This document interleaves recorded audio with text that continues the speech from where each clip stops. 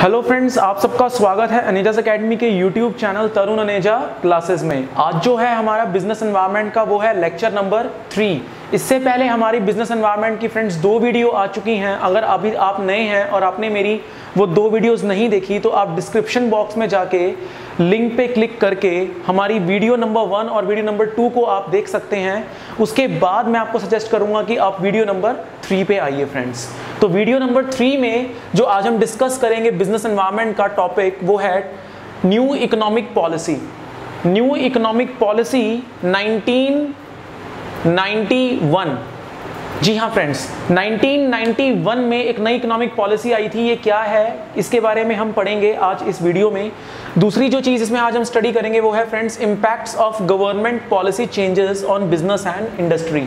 जी हाँ friends, business environment में हमारे कोर्स में ये 2 टॉपिक हैं। पहला न्यू इकोनॉमिक पॉलिसी, ये क्या है, इसमें कौन कौन सी बातें आती हैं, इसका इम्पैक्ट हमारे बिजनेस और इंडस्ट्रीज पे कैसे पड़ा, इसके ऑब्जेक्टिव्स क्या हैं। और दूसरा टॉपिक हम इसमें पढ़ेंगे जो कि है गवर्नमेंट की पॉलिसी चेंज का इम्पैक्ट क्या पड़ा बिजनेस और इंडस्ट्री पे। तो आइए फ्रेंड्स स्टार्ट करते हैं। तो अगर हम बात करें हमारे पहले टॉपिक की, तो फर्स्ट टॉपिक है हमारा न्यू इकोनॉमिक पॉलिसी का। फ्रेंड्स देखिए, न्यू इकोनॉमिक पॉलिसी जो ये वर्ड है, इसमें ये न्यू का मतलब क्या है। ये 1991 में आई एक इकोनॉमिक पॉलिसी थी जिसको लाने वाले डॉक्टर मनमोहन सिंह जी थे, हमारे उस समय के यूनियन फाइनेंस मिनिस्टर। ठीक है जी, वो इसको लेकर आए थे। तो इसके जो न्यू इकोनॉमिक पॉलिसी है, जुलाई 24 को by the union finance minister doctor Manmohan Singh ji, उनके द्वारा 1991 में ये इंप्लीमेंट हुई थी पॉलिसी हमारे देश में। फ्रेंड्स, इकोनॉमिक पॉलिसी कोई भी हो, वो देश के इकोनॉमिक सिस्टम को कंट्रोल करने के लिए और उसको चलाने के लिए बनाई जाती है। 1991 से पहले, जुलाई 24, 1991 से पहले इकोनॉमिक सिस्टम हमारा कैसे था। इकोनॉमिक सिस्टम, ये बात सच्चाई है फ्रेंड्स कि मिक्स्ड इकोनॉमी सिस्टम था हमारा, जिसके अंदर हमारा मार्केट इकोनॉमी की जो बेनिफिट्स हैं और हमारे जो सोशलिस्टिक इकोनॉमी के जो बेनिफिट्स हैं। यानी कि मार्केट इकोनॉमी से मेरा मतलब है कैपिटलिस्ट इकोनॉमी। कैपिटलिस्ट इकोनॉमी से मतलब क्या है, पूंजीवादी अर्थव्यवस्था। यानी कि प्राइवेट लोग मिलके और पब्लिकली सोशलिस्टिक सरकार मिलके, दोनों मिलके क्या करते थे, गवर्नमेंट को चलाते थे। लेकिन इसके बावजूद जो ज्यादा कंट्रोल था, जो कंट्रोल दिखता था, जो डोमिनेंस दिखती थी, जो हावीपन दिखता था, वो किसका था, गवर्नमेंट का। Government controlled firms, government controlled establishment कह सकते हैं आप। गवर्नमेंट कंट्रोल्ड बिजनेसेस ज्यादा थे, प्राइवेट कंट्रोल्ड बिजनेसेस कम थे। और गवर्नमेंट के इस कंट्रोल्ड बिजनेस के अंदर कहीं ना कहीं ये पॉलिसी के अंदर 1991 से पहले की जो पॉलिसी थी उसके अंदर कहीं ना कहीं कुछ कमियां आ रही थी, कुछ प्रॉब्लम्स आ रही थी, जिसके चलते हमने ज़रूरत महसूस करी कि भाई अब इस पॉलिसी को बंद करके इसकी जगह एक नई पॉलिसी लेकर आनी चाहिए। तो फ्रेंड्स, पहले क्या था और उसमें प्रॉब्लम्स क्या आई थी, तो उसके बारे में बात कर लेते हैं। Since independence, India followed the mixed economic framework. जैसा कि आपको मैंने बताया, गवर्नमेंट और पब्लिक दोनों मिलके क्या करती थी, कंट्री की इकोनॉमिक सिस्टम को चलाती थी। By combining the advantages of market economic system, यानी कि कैपिटलिस्ट सिस्टम, पूंजीवादी सिस्टम, पूंजीवादी अर्थव्यवस्था का सिस्टम, और with those of the planned economic system. Planned economic system से मतलब क्या है, हमारा गवर्नमेंट कंट्रोल्ड सिस्टम। तो market economic system, market economic से मतलब क्या है, जो जनता लोग, जो कैपिटलिस्ट पूंजीवादी लोग मिलके चला रहे हैं, और प्लान्ड मतलब जो गवर्नमेंट चला रही है, दोनों मिलके कंट्रोल कर रहे थे। But on July 24, 1991 India instituted, लेकर आई क्या, a series of ongoing economic reforms. Friends, एक सीरीज, ये एक रातों रात आया बदलाव नहीं था, एक सीरीज थी, एक पूरी की पूरी चेन थी जिसमें बहुत सारे रिफॉर्म्स, बहुत सारे बदलाव लाए गए। बल्कि जुलाई 24, 1991 में इस बदलावों को लेकर आया गया और ये बदलाव काफी समय तक आते रहे। अगर हम बात करें न्यू इकोनॉमिक पॉलिसी के लाने के कारणों की, तो उसमें कुछ कारण ये थे कि जो पुरानी पॉलिसी थी फ्रेंड्स, वो आउटडेट हो चुकी थी। उसमें गवर्नमेंट कंट्रोल ज्यादा दिखता था, प्राइवेट लोगों को आगे बढ़ने का मौका नहीं मिल रहा था, और वो कहीं ना कहीं हमारी कंट्री की इकोनॉमी को क्लोज्ड फॉर्म में बांध के रखे हुए थी। हमारी इकोनॉमी जो थी बाकी कंट्री की इकोनॉमी के साथ जुड़ी हुई नहीं थी, इंटीग्रेट नहीं थी।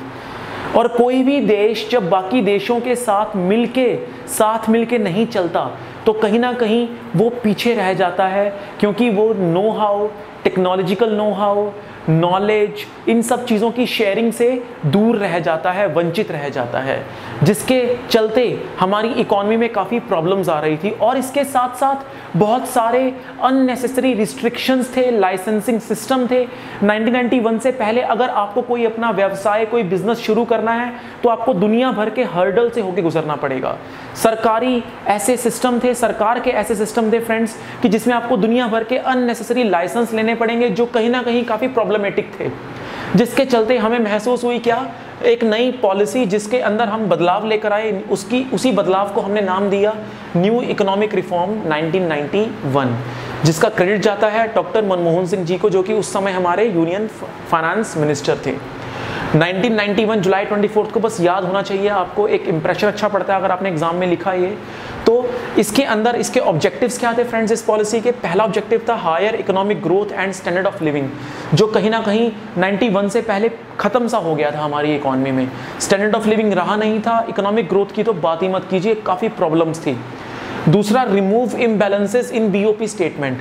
फ्रेंड यहाँ पे ये बीओपी से हमारा मतलब है बैलेंस ऑफ पेमेंट। जी हाँ, balance of payment. Balance of payment में हम क्या करते हैं फ्रेंड्स? बैलेंस ऑफ पेमेंट के अंदर हम टोटल जितने भी हमारी कंट्री में हम एक्सपोर्ट्स करते हैं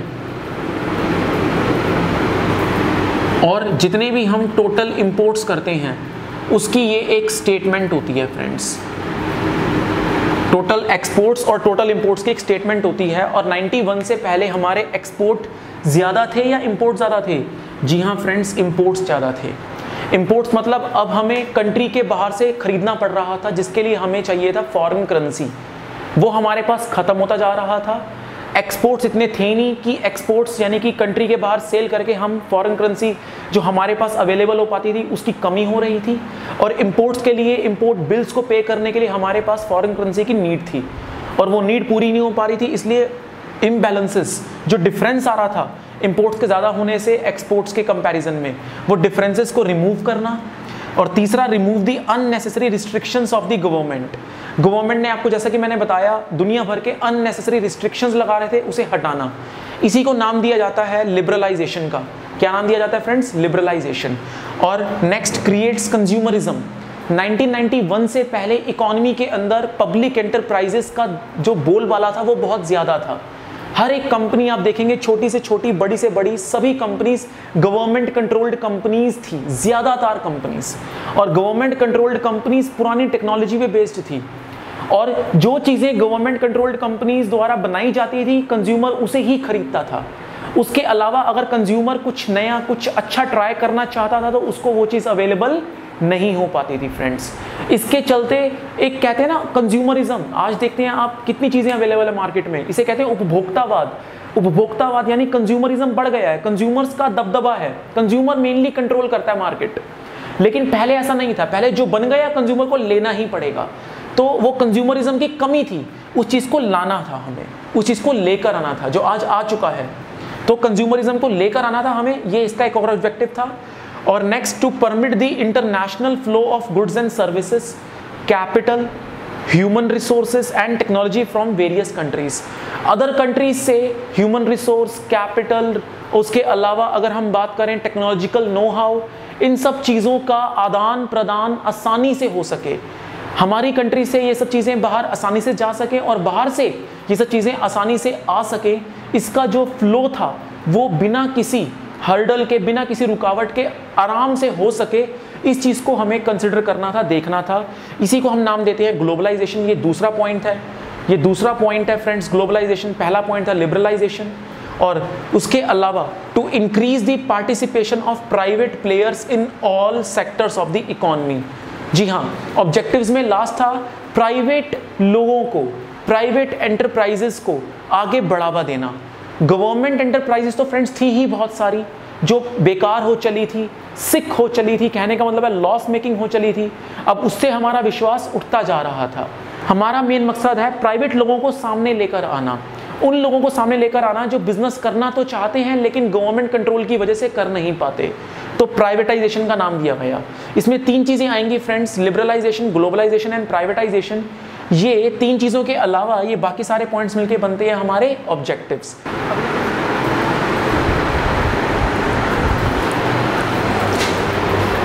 अगर हम बात करें friends branches of new economic policy की, तो इसके 3 ब्रांचेस हैं, इसमें 3 चीजें आती हैं। पहला है लिबरलाइजेशन, दूसरा है privatisation and last one is globalisation. तो एक एक करके हम बात करेंगे कि क्या है ये तीनों। हाँ जी फ्रेंड्स, सबसे पहला जो इसमें आता है वो है लिबरलाइजेशन। लिबरलाइजेशन से हमारा मतलब है कि जितने भी अननेसेसरी रिस्ट्रिक्शंस हैं गवर्नमेंट द्वारा हमारे बिजनेसेस पे लगाई जो जाती हैं, उन सबको हटा देना। वो सारे रिस्ट्रिक्शंस, वो सारे लाइसेंस जो अननेसेसरी लेने पड़ते थे पहले एक बिजनेस एस्टैब्लिश करने के लिए, वो सारे लाइसेंसेस हटा दिए जाएं अगर, उसी का नाम दिया गया है यहाँ पे लिबरलाइजेशन। जैसे हिंदी में कहते हैं उदारीकरण, उदार हो जाना, दिल खोल देना। जैसे हमारे पेरेंट्स हमारे लिए जब हम छोटे थे तो बहुत रिस्ट्रिक्टेड थे, जैसे जैसे बड़े होते गए वैसे वैसे हमें धीरे धीरे करके आज़ादी मिलती गई। अब हम कहीं भी आ जा सकते हैं, अब क्योंकि वो हम पे विश्वास रखते हैं, तो इसी विश्वास के चलते उन्होंने हमें आज़ादी दी। ठीक उसी प्रकार से विश्वास करके जितने भी प्राइवेट एंटरप्राइजेस थी उनको आज़ादी दी गई कि वो अपनी तरफ से कोई भी कार्य कर सकते हैं। इसके लिए आपको कोई एज सच कोई स्पेशल लाइसेंस लेने की रिक्वायरमेंट नहीं है। इन सब चीज़ों को अगर हम लेकर आते हैं, लाइसेंसिंग के सिस्टम को हटा दें, इन सब चीज़ों को अगर हम हटा दें जो अननेसेसरी चीज़ें लाइसेंसिंग को लेकर या रिस्ट्रिक्शंस को लेकर हैं, तो उसी सिस्टम का नाम दिया जाता है लिबरलाइजेशन। तो liberalisation means, it simply means removing the unnecessary restrictions and government controls. सरकार के जो भी अननेसेसरी रिस्ट्रिक्शंस हैं उसे हटाया जाना ही लिबरलाइजेशन कहलाता है।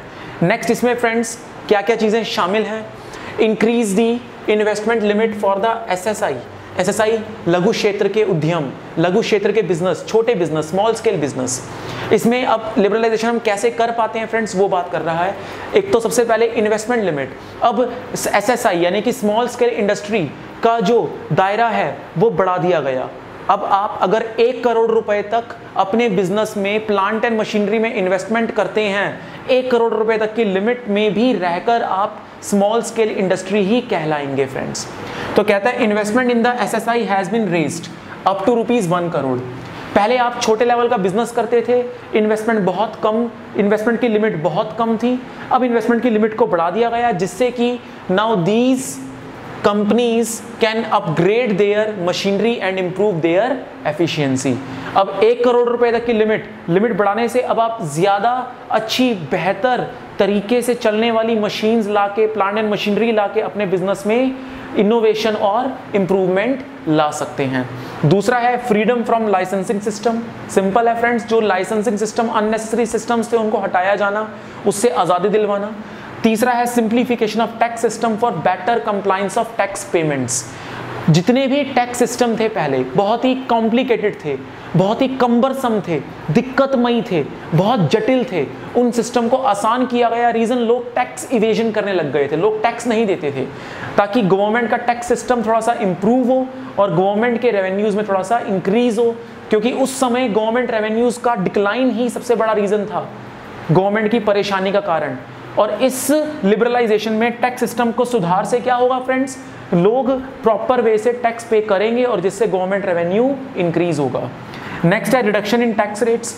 कई लोगों की ये शिकायत थी कि जी टैक्स रेट्स बहुत ज़्यादा हैं, तो टैक्स रेट्स को भी कम किया गया लिबरलाइजेशन के चलते। Next is freedom to fixing up the prices of goods and services. पहले क्या था फ्रेंड्स कि अगर आप बिजनेसमैन हैं, आप ये मार्कर बेचते हैं, राइट, और इस मार्कर के प्राइजेस क्या तय करेंगे ये आप डिसाइड नहीं करते थे। गवर्नमेंट इस चीज़ में भी अपना हस्तक्षेप रखती थी, कंट्रोल रखती थी।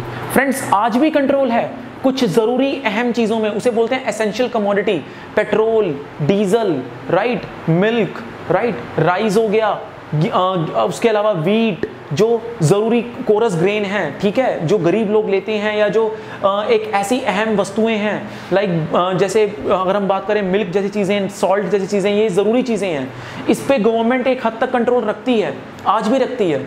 लेकिन फ्रेंड्स पहले हर एक ज़रूरी से ज़रूरी और जो ना ज़रूरी चीज़ थी उस पर भी कंट्रोल होता था, तो उन सारे कंट्रोल को हटा दिया गया। अब जो एस्टैब्लिशमेंट है, बिजनेस एस्टैब्लिशमेंट, वो अपने गुड्स एंड सर्विसेज के प्राइजेस खुद तय कर सकती हैं। और freedom to import capital goods. पहले बाहर के देश से कैपिटल गुड्स लाने पे भी क्या थी फ्रेंड्स, रिस्ट्रिक्शंस थी। कैपिटल गुड्स से हमारा मतलब क्या है फ्रेंड्स, यहाँ पे कैपिटल गुड्स से हमारा मतलब है प्लांट एंड मशीनरी और जो बिजनेस में लॉन्ग टर्म के लिए इन्वेस्ट की जाए।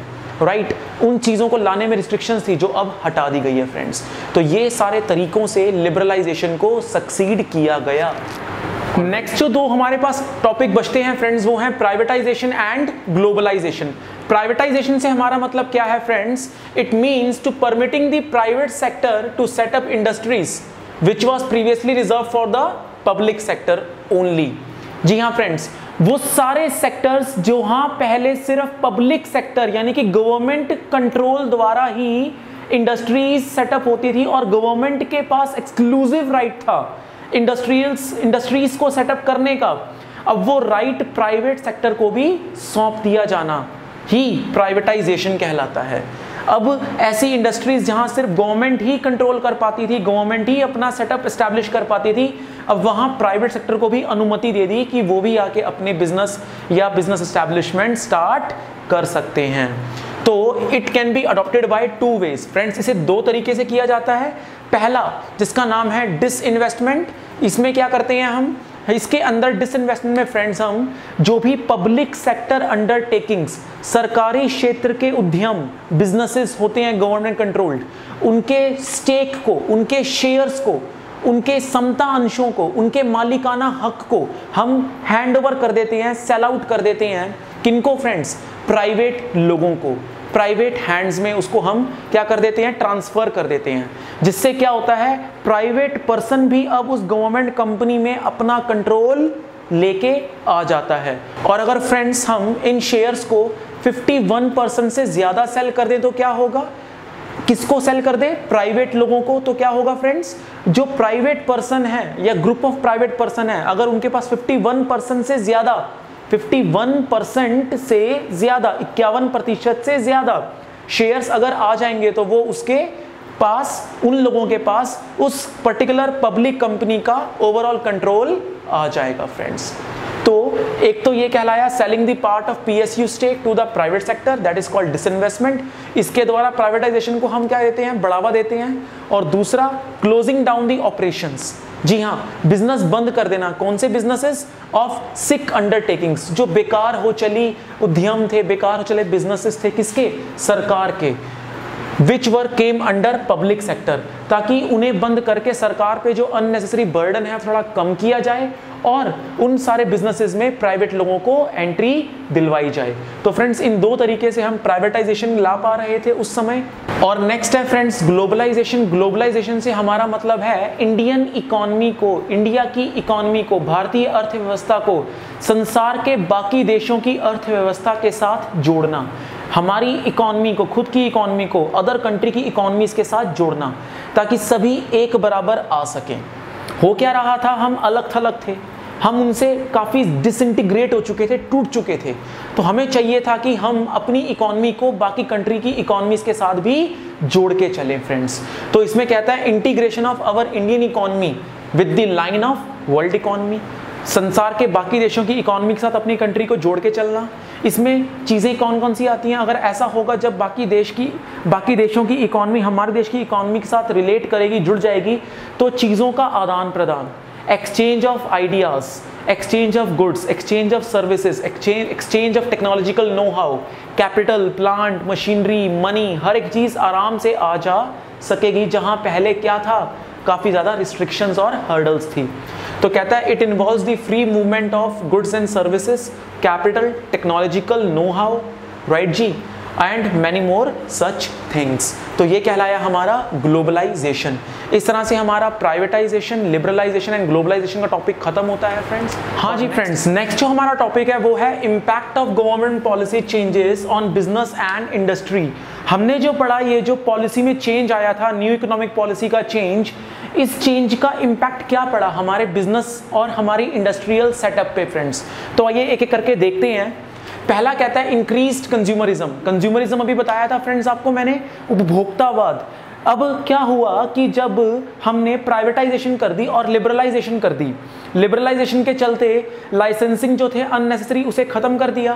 प्राइवेटाइजेशन में प्राइवेट लोगों को आने के लिए हमने अलाउ कर दिया कि आप भी इंडस्ट्रियल बेस सेटअप करके, काम करके, बिजनेस करके, एस्टैब्लिश करके प्रॉफिट्स कमाइए, आप भी नए नए प्रोडक्ट्स बनाकर मार्केट में बेचिए।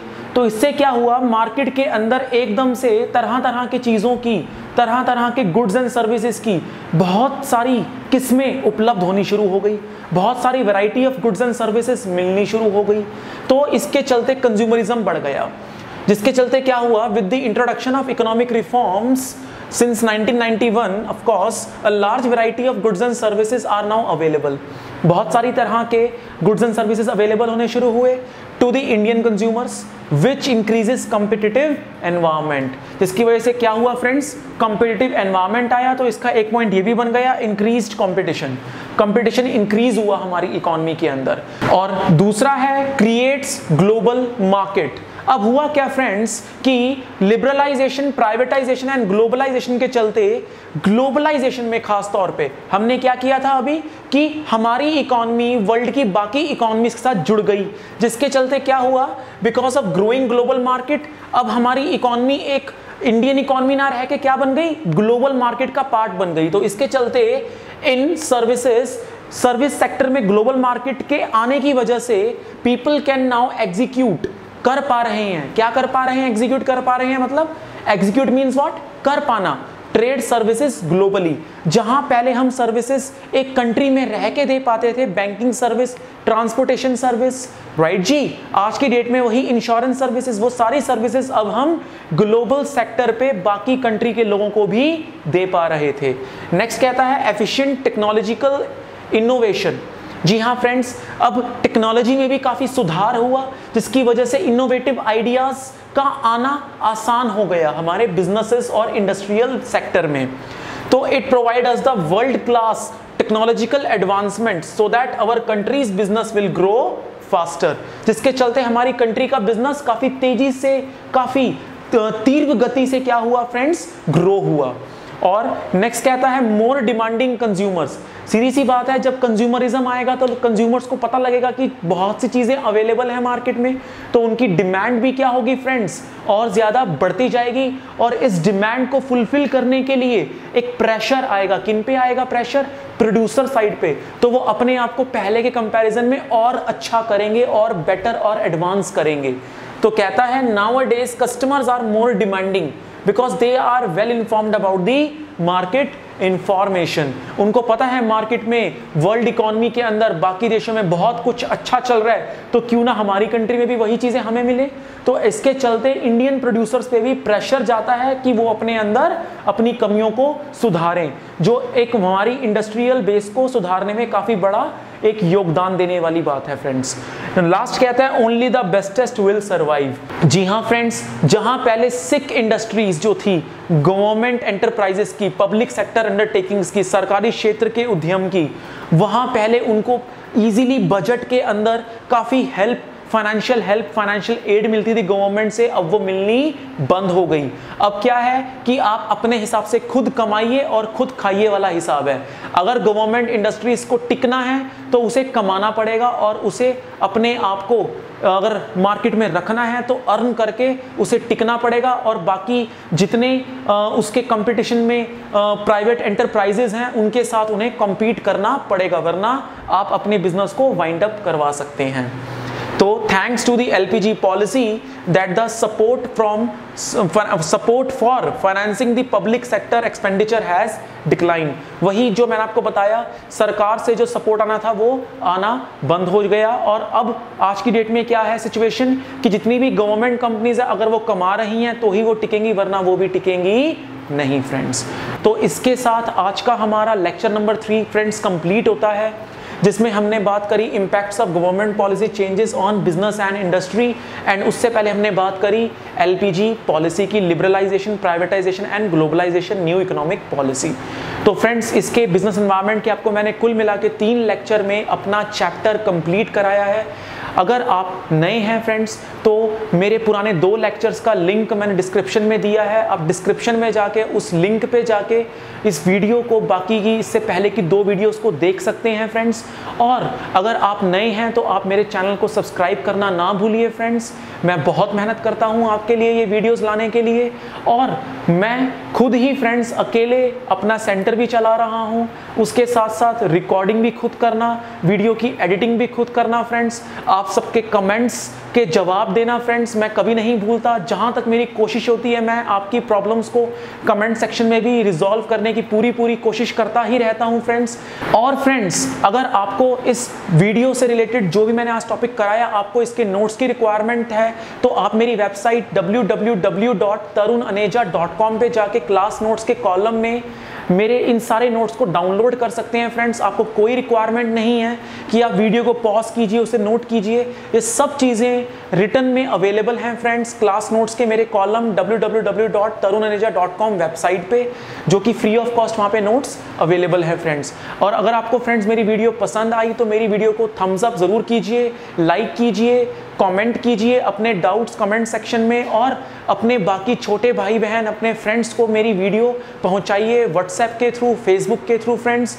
मैं आपका तहे दिल से शुक्रिया करता हूं, आप मेरे को इतना प्यार दे रहे हैं, मेरे चैनल को इतना आगे बढ़ाने में प्रोत्साहन दे रहे हैं फ्रेंड्स। इसी तरह से अपना प्यार बनाए रखिएगा। Thank you so much friends.